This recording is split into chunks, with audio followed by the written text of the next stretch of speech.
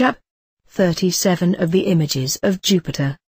From the operations of Jupiter they made, for prolongation of life, an image in the hour of Jupiter, Jupiter being in his exaltation fortunately ascending, in a clear and white stone, whose figure was a man crowned, clothed with garments of a saffron color, riding upon an eagle or dragon, having in his right hand a dart, about, as it were, to strike it into the head of the same eagle or dragon. They made, also, another image of Jupiter, at the same convenient season, in a white and clear stone, especially in crystal, and it was a naked man crowned, having both his hands joined together and lifted up, as it were, deprecating something sitting in a 4-footed chair, which is carried by 4 winged boys, and they affirm that this image increases felicity, riches, honors, and confers benevolence and prosperity, and frees from enemies. They made, also, another image of Jupiter,